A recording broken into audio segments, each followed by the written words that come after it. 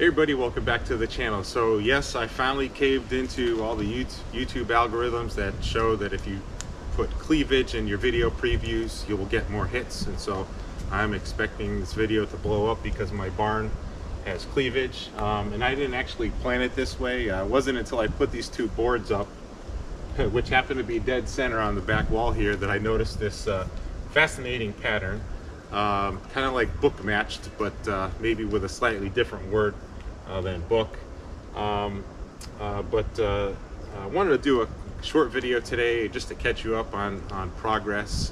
We had a pretty good winter storm last night. Got 3 inches of rain, heavy winds, and finished with snow. It was actually puking snow from about 11 p.m. to 3 a.m.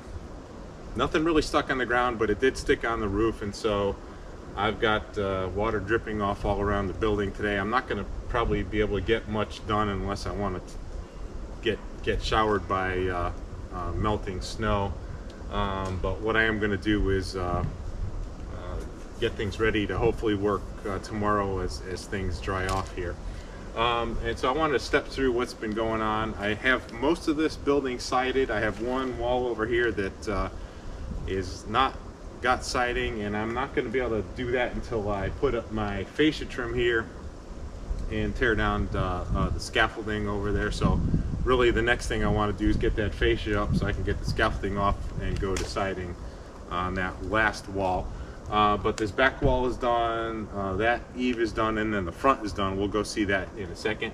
One thing I wanted to point out with board and batten siding, you kind of have to be careful with your styling if you care about that kind of thing. In many cases we don't, but if you want your building to look nice, you have to be conscious of the fact that board and batten gives you basically vertical like stripes, you know, that accentuate the vertical height of a building. And depending on other features in your walls, it could look really bad if you have a really long, tall wall. Now in the back here, there's really nothing to interrupt this. No one's really going to look back here. So I ran 16-foot boards from the ground all the way up to the peak, and carried those out. I was able to transition to 12s as I got closer to the end of that major peak. But I did run the 16-footers all the way up here. The battens will also be 16 foot, and so this is going to be a very long board and batten wall. Now let's go around front and I'll show you what I did differently there in the interest of looks and styling. Alright, so over here in the front of the building is kind of an example of what you need to do if you want to add some balance to a tall board and batten wall that has other features in it, like door openings, could be windows.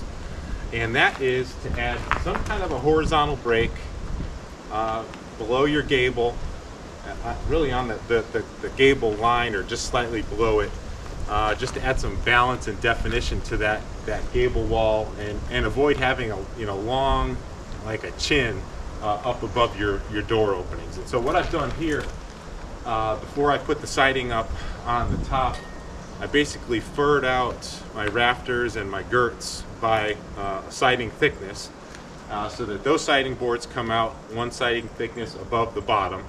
All right, and when we come back later and put on our battens, the lower battens are going to tuck up right underneath that upper course of siding.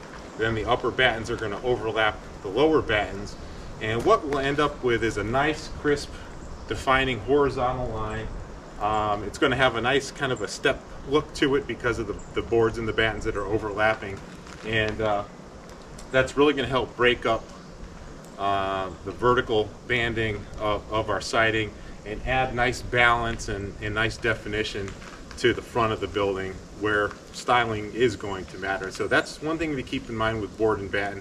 You can actually look, do a Google search for board and batten gable siding, and you'll see a lot of examples where people don't do this, and you get just a big heavy looking upper section of the wall above doors, and it just looks really wrong. And so one thing to keep in mind when you're doing board and batten and styling matters, put some kind of horizontal definition line on your gable.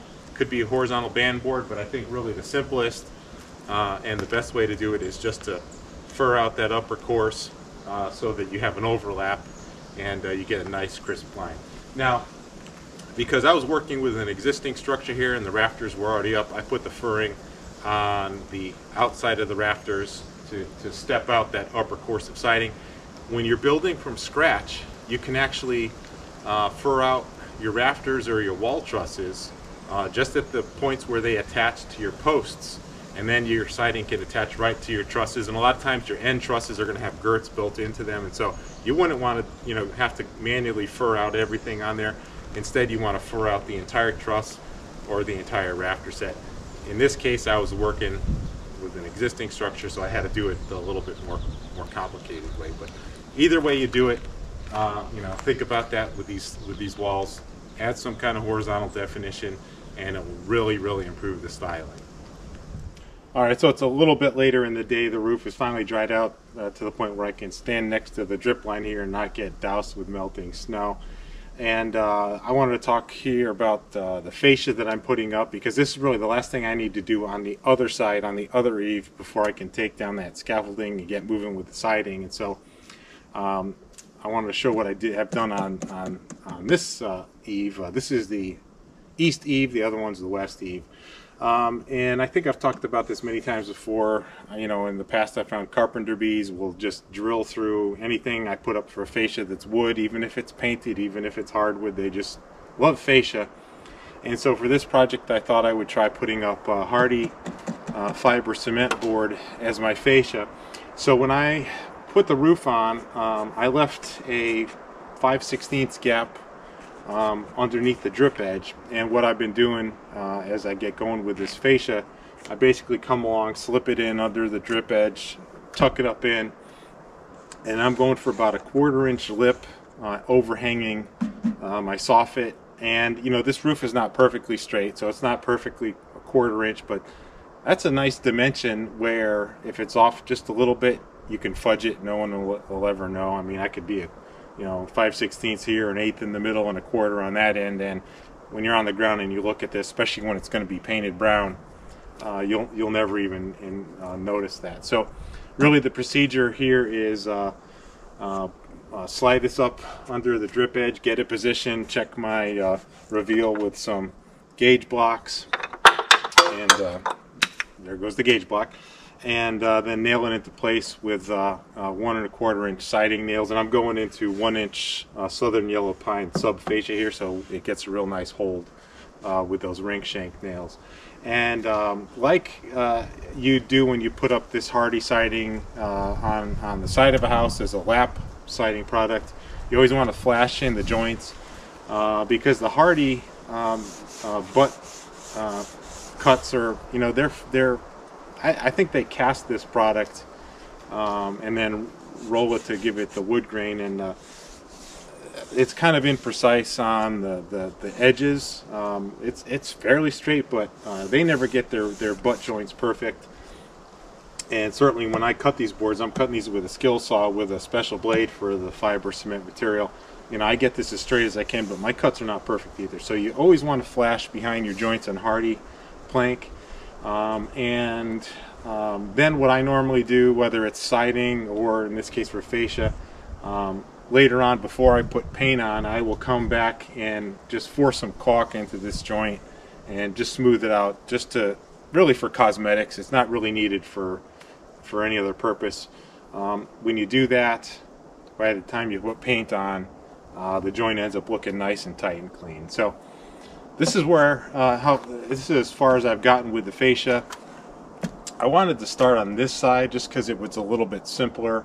And I've really only got one more piece to go. I'm happy with the way it's turning out, and so I'm going to get this piece on today, and then hopefully tomorrow get going on that other side.